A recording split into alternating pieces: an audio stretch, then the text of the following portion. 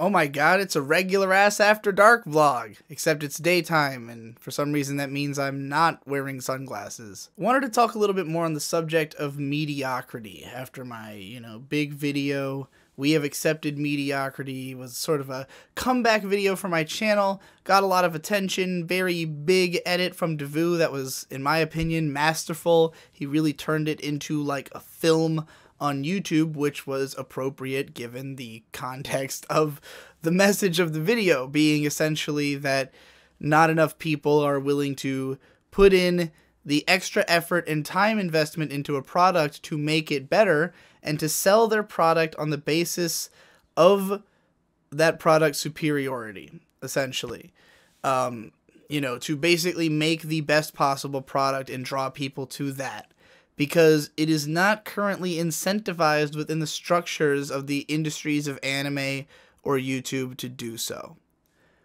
And I realized that because I explored that idea in such a roundabout way in the video, maybe not everyone completely, latched onto that as the core idea, or were distracted somewhere along the way by certain other things that might have clouded what I meant. For instance, my long tangent about 80s anime and how the 80s were just the best decade.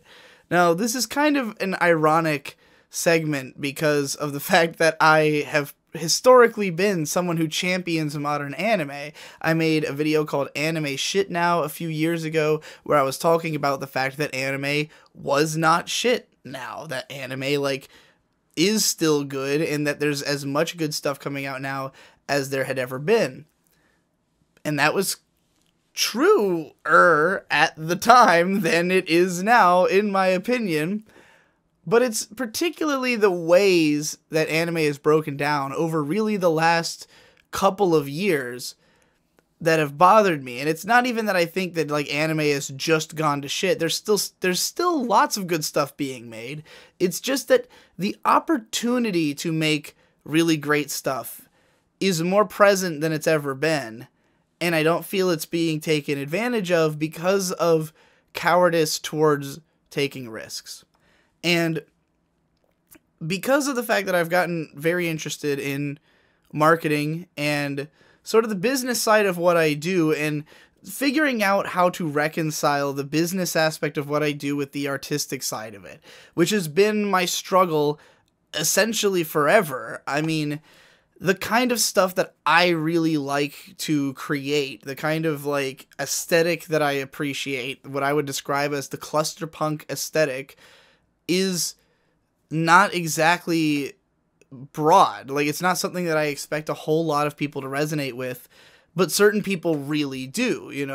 There's certain people who really love even my most experimental music. There are some people who, enjoy my really fucking weird out there art vlogs that just come from a place of expression that's different from the kind of stuff that I do in my more mainstream videos, and probably doesn't appeal to a lot of people, or might even just come off as fucking existing for no reason. Some people, I think, when they see content that they don't understand what the appeal of it is, they can't really wrap their brain around the fact that it exists. Why would this exist? It must be that it was trying to be good and failed, And that's not usually the case. It's that it's good in a different way. It's good in a way that not everyone's going to understand, and that's fine. And you might even say that that is the definition of being bad, because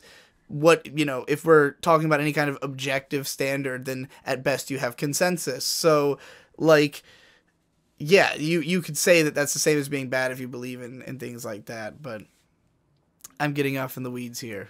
Inevitably, the more time you spend doing something and consuming things and analyzing things and trying to figure out what makes things good, be that other people's things or your own, you're going to eventually learn how to make something good. There's a clear blueprint. We all kind of know how to do it. If you are a YouTube analyst and you are good, if people generally trust your opinions, it must mean you understand storytelling. You've clearly pointed out, what makes a movie good by talking about good movies. If you've done so, you can talk about what makes a movie bad by talking about bad movies. Maybe you just haven't felt inspired to write your own movie, or it's just not something you're aiming to do, but you understand how.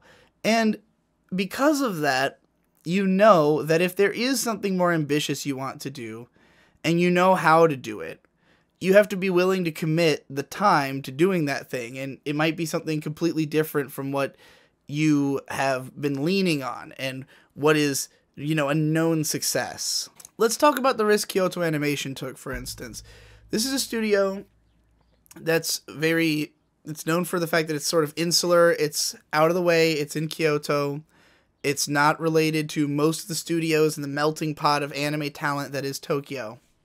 So it's kind of its own island unto itself. And in the early days, the productions that they did were mostly for they were not like original productions that they owned the intellectual property of. They were made with a production committee led by a publisher of the Haruhi light novels and the Full Metal Panic light novels. I don't remember the name of the publisher off the top of my head. I'll put it on screen, I guess. But they were doing a lot of work with this publisher, and that was very successful for them. Haruhi was a very successful show. Lucky Star was a very successful show. But this studio decided to take a big risk, and instead of continuing to, work with this major publisher on these major IPs, creating majorly big hits, which they can't, reap all the rewards from because ultimately they don't own the rights to this stuff. So, the overall merch sales of Haruhi, isn't going to trickle that much back to them compared to if they owned the IPs of their shows, So, instead of continuing to work with that studio, they abandoned these sure thing franchises like Haruhi. They made the big movie and then they fucked off. They didn't make 1,000 spinoffs. They went off to go do their own thing. They started essentially harvesting light novel authors by holding contests where people submit light novels, and whoever wins the contest, they will, I guess buy your IP and make an anime out of it. And then now they, they've got a bigger stake in this thing. Now, granted, they're still working with production committees. It's not like they're doing this by themselves. Pony Canyon is a big part of why Hibike Euphonium is a thing. But the point is that they're not exclusively working with these big companies. They're also trying to make their own original properties and market it essentially by themselves. And they do an amazing job of doing so through fucking GIFs. And I'm going to make a whole video about that later, but my point is that it's a bigger risk, but it allows them to, work at their own pace, to, basically be in full control of the product, to make it as good as they want, and then reap as much of the benefit from it as they possibly can. And granted, personally, I don't think that Kyoto Animation's original IPs are any as good as their adaptations are, except for maybe Tamako Market can compete. But it's just exciting to even see a show like Tamako Market that is so kind of off-kilter and weird. It's got such a weird mishmash of elements that on paper doesn't sound like you could sell this show to anybody. It's like a fat, obnoxious bird from some southern island migrates to Japan to look for a wife for the prince of that island, but he just lands in a shopping center and hangs out with a high school girl while she goes about her everyday life. And there's a trans character, and there's a gay character, and there's all kinds of fun stuff that maybe wouldn't have been in a major production, who knows. Point being, its existence excites me, and I hope that Kyoto Animation continues this trend, possibly with get some goddamn better light novels from your audience. But even with the terrible scripts that they sometimes work with, they produce the best looking anime on TV. Whether you appreciate this aesthetic or you really care about the types of stories that they're telling, these shows have a level of polish like that. And I'm not even talking about that, like, I think they are better looking as in they appeal to my taste more, though that is often the case. I just think that there is a clear level of craftsmanship on display that just isn't put into anything else on television that is animated practically in the world. Like, name a studio making stuff consistently that looks better than Kyoto Animation. Production IG, nah. Close second. And Sunrise. Because anime has gotten harder and harder to fund, and anime has gotten harder to fund because of the fact that people don't spend money on it anymore, and there's so many shows and there's so much to choose from that they're all in competition with each other, and so many new offshoot studios want to come out and try to do their own things, but they don't, have that kind of big financial push behind them that some studios can get. And occasionally you get producers who will take big risks. Canepa just had a great video about several anime producers who are exactly the type of risk takers that I think need to exist to make anime good. Like, this guy who came into the industry and was like, I want to work with Ghibli, Gainax, and Jun Maeda. I don't know why that guy made it onto this list of his people he wanted to work with, but they made Angel Beats together, which is my favorite Jun Maeda product, so that's fine. The point being that these interesting original anime made by creators who this guy respected, such as Gurren Lagann, which is one of the most beloved anime in existence by critics and fans alike of the 2000s for sure. That series could only exist because someone was willing to just like bank on the talents of Hiroyuki Imaishi and the crew at Gainax. And, that crew specifically, as Canepa says in this video, like, got the backing of the people they worked with in the future. But, that's what made this possible. And so I don't know if it's just that there's a conception of there not being enough talent, because there's plenty of talent. We know there's tons and tons of fucking talent going around because new animators are springing up constantly who people talk about. I'm sure plenty of these people can work as directors, but like, the anime industry is very much a pay your dues kind of place. That's Japan in general. That's the whole business structure of the country. It's what is constantly mocked in anime that is commentary on anime production. I was just rewatching, I just rewatched Eva and then Cutie Honey by Hideaki Anno. And both of them have lots of commentary on the problems of bureaucracy and of social hierarchies and how, like, the lack of faith in young people. There's a scene in Cutie Honey where Cutie Honey, who is a transforming magical girl, but she's also an office lady. She comes into her office late, and her boss is like, what's with these young people? Like, they don't do anything. Meanwhile, she had just saved the day. Like, she's the one who is Cutie Honey, who is just out saving the day. But she came to work late at this workplace where almost everybody is redundant. There's a huge social structure. There's like 5 different levels of manager. They all sit in a circle around each other and just tell one another what to do in a line. And what her job is just to like bring tea to the right person in the right order. Like, the entire scene is just made to make fun of, this social hierarchy that, people are not going to just hand over a bunch of money to a young, talented creator in a marketplace where they're concerned about making that money back. I watched Dead Leaves for the first time a few months ago. I don't know why I had put it off for so long when I'm such a huge Imaishi fan, but it's a masterpiece. It's 50 minutes long of just pure animation spectacle with a bunch of extremely talented animators. Production IG produced it.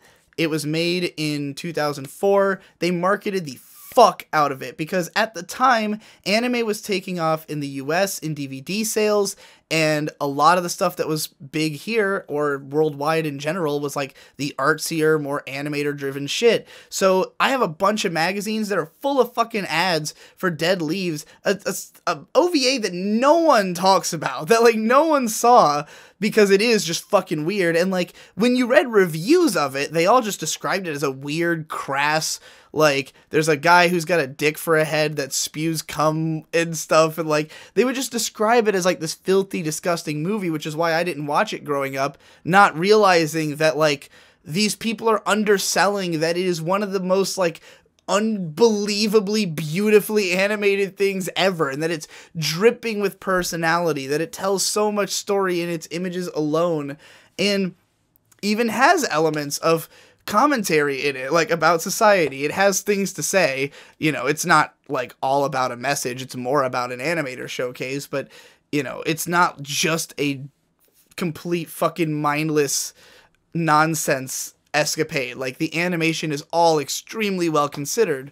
Point being, that was 2004. That was when DVDs were like hot shit and home video was a big deal, and otaku would buy the same Blu-ray 6 times, and that's why they started making stuff for otaku, because otaku would buy the Blu-ray 6 times and show overwhelming support for the show, even if it was a relatively cheaply made show. But if you made it a great show, Haruhi tapped into this, then you could sell shitloads. You know, if you made it an actual great show and aimed it at otaku, they were all going to watch it. They were all going to buy 6 DVDs. You were going to have a bestseller on your hand. Monogatari Madoka Magica, aimed at this audience, and squarely so, and with like precision marketing and really great production.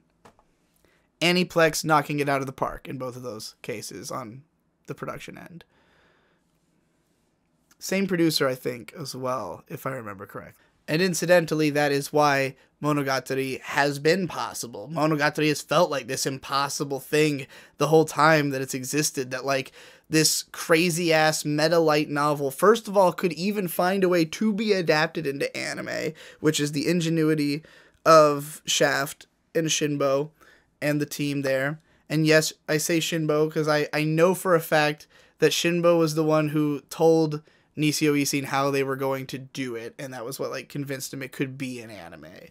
And it was just so overwhelmingly successful that Aniplex, I guess, just took their, you know, just said, hey, let's fucking go all out on this thing. Like, you guys made this extremely weird and creative and crazy, and everyone loved it, so just make it weirder and more creative and more crazy. Spend 5 years on the fucking Kizumonogatari movie, split it into 3 movies, you'll make back the fucking money 3 times over. Like, you did it. You nailed it. You made the perfect otaku media piece. And honestly, I think Monogatari swallowed the rest of them. I think Monogatari was so good, it drained all the life force out of the rest of light novels and meta anime, and just became the only one.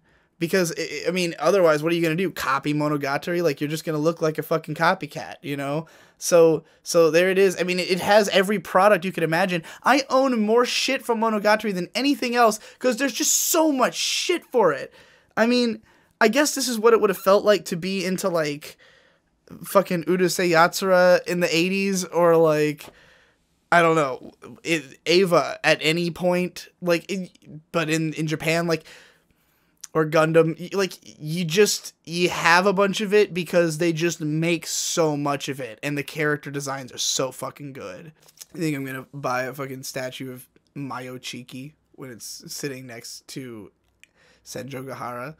When I first established a Patreon, it was very clear in my goals from the beginning that the intention of using Patreon was that if I made enough money, I would only have to make 1 video a month, but it could be a huge video. Like, I had always been trying to get, this is back when I was per video, I was always trying to get my per video rate up to like in the beginning it was like $200 per video, and so I would always try to make $1,000 because that was what I saw as like the living expense I needed. And so my goal was to get the Patreon up to where 1 video was worth $1,000, and then just make 1 video a month, but it would be a gigantic research project. This was the way I was envisioning the Patreon going from the very start, and eventually I made it there. However, by that point, the paradigm of how YouTube worked had shifted so heavily that it was no longer seen as like an optimal business strategy to have good, long, like well-produced videos, which is what it had been before. Literally, when I got into YouTube, the only stuff that was like really successful, it usually couldn't be too long, but if it was, it had to be like tightly produced and fully edited and fully scripted and like have character and comedy. It needed to be either Mr. Plinkett or Egoraptor, or, you know, eventually YMS came along, and some of these people weren't as edited or as like scripted as others, but generally the thought was you need to make a big project that's going to make a splash and get attention, and that's what I was chasing. And I thought that would make it, like, if I started making those kinds of videos, I would blow up. Because I know that those are the kind of videos I do the best. Those are the kind of videos everyone likes from me the most, is the big projects.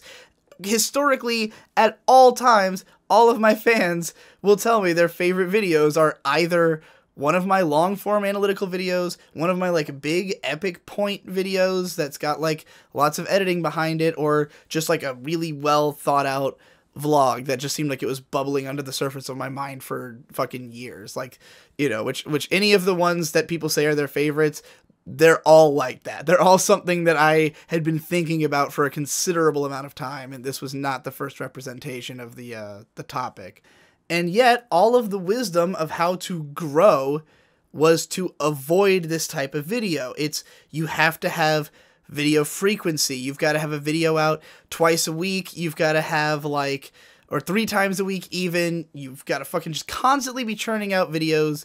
You know, so all that matters is that they're a little interesting. All that matters is that they make enough of a point. That's what most of YouTube is attempting to make enough of a point to justify a video. That's all it is. Do I have enough to say about this that I can squeeze out 5 to 10, 15, if I'm really pushing it, you know, minutes worth of content about it?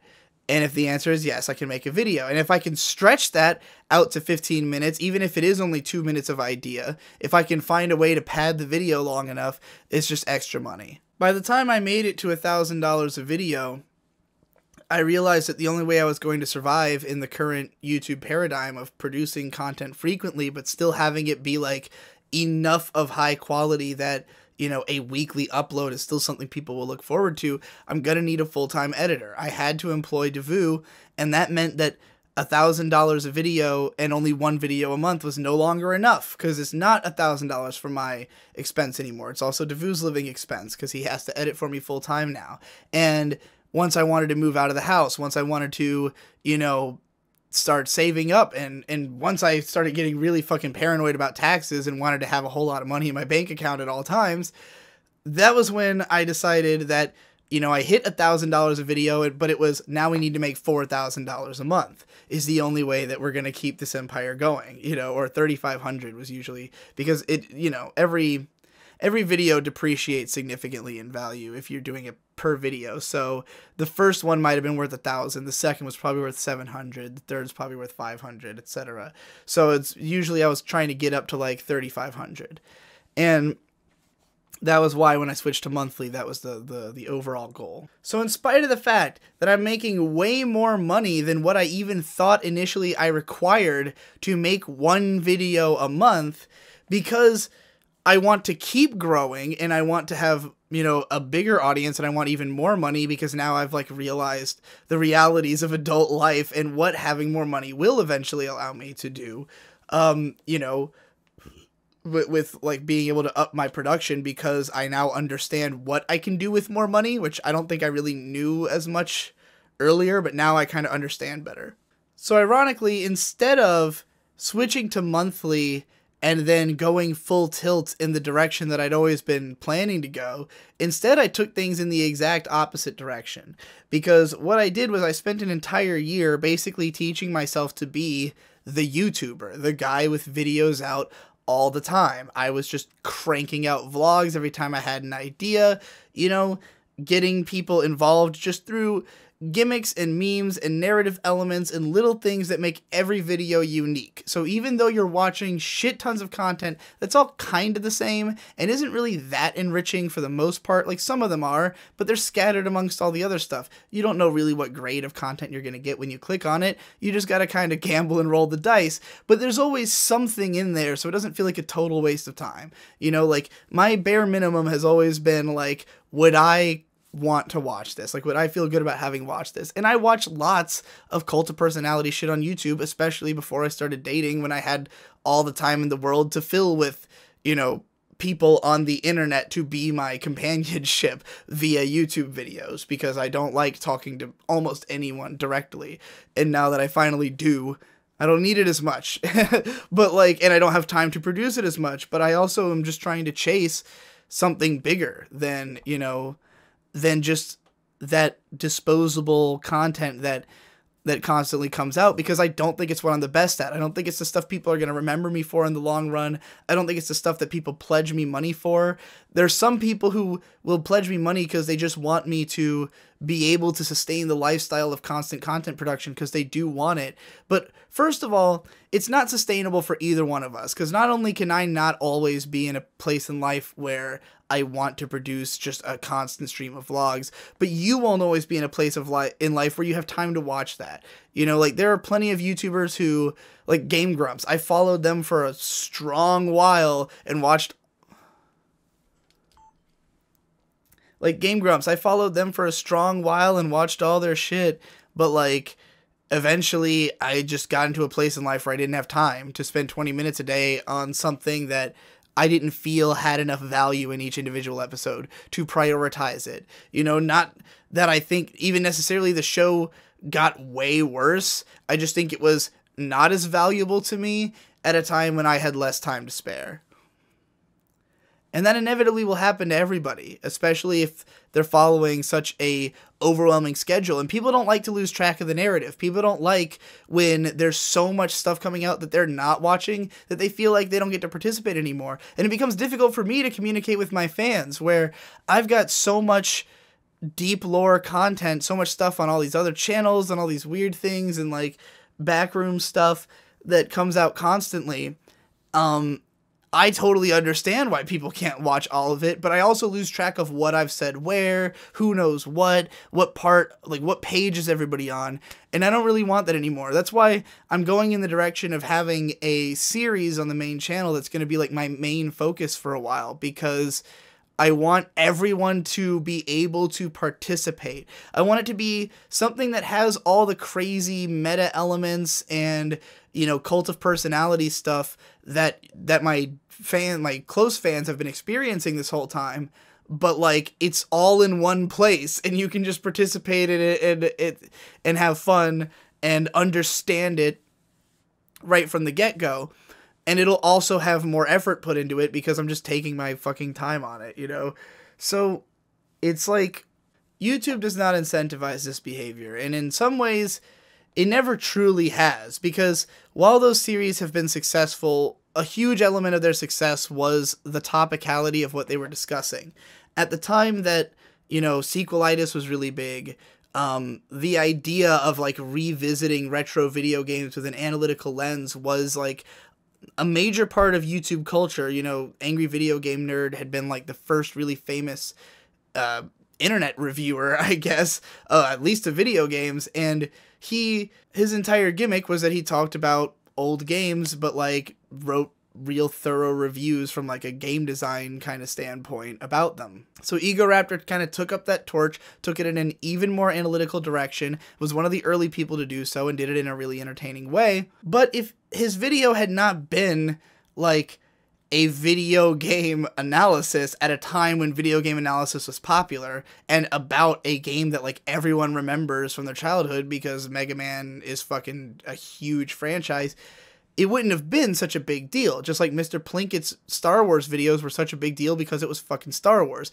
People don't go back and rewatch his Boss Baby review all the time. You know, they go back and rewatch the Star Wars video because they were already emotionally invested in Star Wars before they ever watched the video. And this presents me with a further quandary, because like a lot of the things I want to talk about are very obscure and don't have that kind of pull based on their name alone. And I have to kind of lead people to this stuff and like convince them to care about it by, you know, using persuasive titles and even ones that just like hide what the video is really about, or phrase it in a way that is as broad as possible, like the writer in the background of 40 years of Japanese animation, as opposed to a history of Shinichiro Wakabayashi or whatever the hell his name is.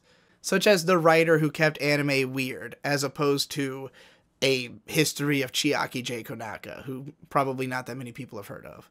So in consideration of all of this, how can I possibly continue to grow and expand and make more money while also becoming the artist I've always wanted to be and that people value the most from me? The one who creates these bigger videos that are more thought out, that have more research, that have more analytical depth, that have more editing, that have more time and thought put into them, while participating in a system that does not reward these behaviors. Well, the key is marketing. The key really is always marketing, because there's tons and tons and tons of weird shit out there that's extremely popular. There's tons of stuff that looks ugly at a glance, that seems unappealing when you describe it, that just doesn't seem like something that you would like.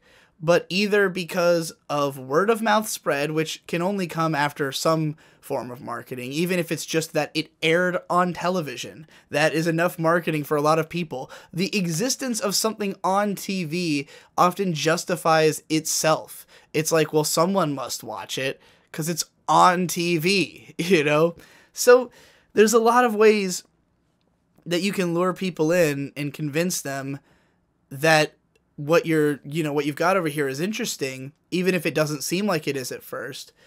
And those techniques are the only ways I'm ever going to be able to grow my channel, because literally, if you haven't seen the interview I did with Tommy Oliver, the Polystation 2, if you haven't seen the video I did with Polystation 2, you need to check that out, because he talks about the way that YouTube sort of processes channels that haven't been uploading frequently enough, or that it considers dead, and how it becomes extremely difficult to re-engage your subscribers unless you're like providing exactly the content they want, or if you're someone who they're so hype about watching that they'll watch anything you do, I suppose. But you just gotta have a certain kind of audience to even be the kind of person who can disappear for a while to work on something. And like Matthew Matosis, his audience knows exactly what they're getting from him.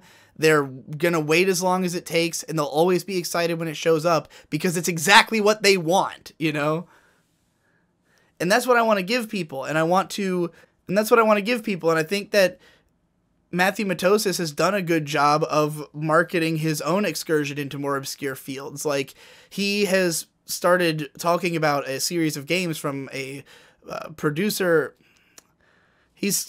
Recently he started up a series of videos talking about each of the games from a certain developer who is fairly obscure. None of their games are like widely talked about, but he's kind of touched on them and used them as examples in the past. So there's already a curiosity amongst his hardcore audience, and a lot of people who probably started playing these games based on him having recommended a couple of them before, not having done full reviews, but just like recommendations.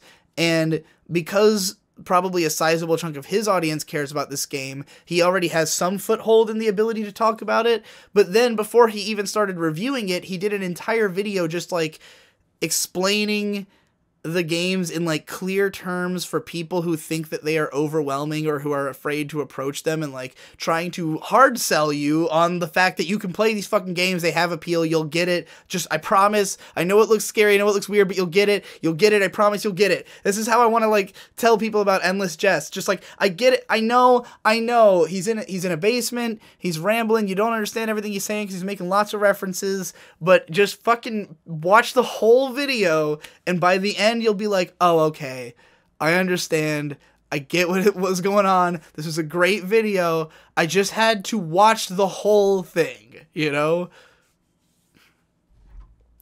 Because unlike most of what I'm used to on YouTube, it is not just one note all the way through. There is a narrative here, and that's what I also want to incorporate in my upcoming series. I've barely even touched on my original point that I wanted to make about anime, which is essentially that while I said that the 80s was the best decade in that video, and I mostly meant that because of the fact that, yes, they were willing to take huger risks on productions and try to create the best product possible. However, they were also mostly just making movies and OVAs, which are a lot shorter, and, it's not as difficult to do that as it would be to make an entire series that's consistently good. And what TV anime was nailing from Eva onwards pretty much is a deluge of fairly consistently good shows. Unfortunately, there were a ton of shit shows along with that, and, you know, the era will be as remembered for one as it will be for the other. But, like, rewatching Eva, that show is perfect. Like, if you just cut off the last 2 episodes and think of End of Eva as the last 2 episodes, which it literally invites you to do. It wants you to do that. It's like, please, this is episode 25 and 26. Please, like, title cards, they've each got their own ending thing. They got their own EDs. If you think of it that way, the show is flawless. There's nothing wrong. It's airtight. It's perfect. Every line of dialogue makes perfect sense. The story is complete.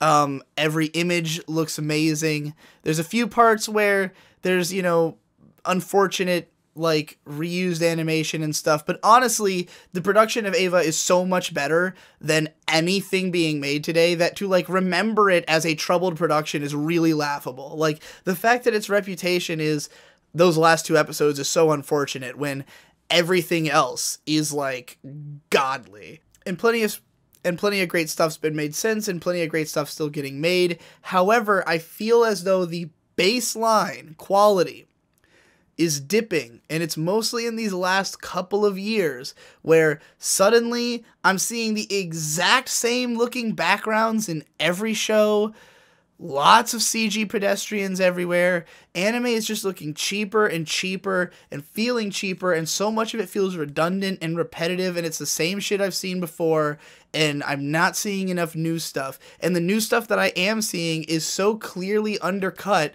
by the fact that it didn't have more put into it. That, like, a little longer in the oven, and it would be the 10 out of 10 classic that could compete with any of those old shows that we bring up all the time. But I can't name anything that's come out in the last 2 years that I'm going to mention in the same breath as, like, Gurren Lagann or Eva or, you know, any other show I would mention in the breath of those shows. Shirobako was the last show I think I gave a 10 in terms of, like, recency. And I realize this is different for everybody. Obviously, this is a matter of taste. Some people will probably believe some people probably have more favorites that came out last year than any other year. And that's fine. I understand. I understand why you might feel that way.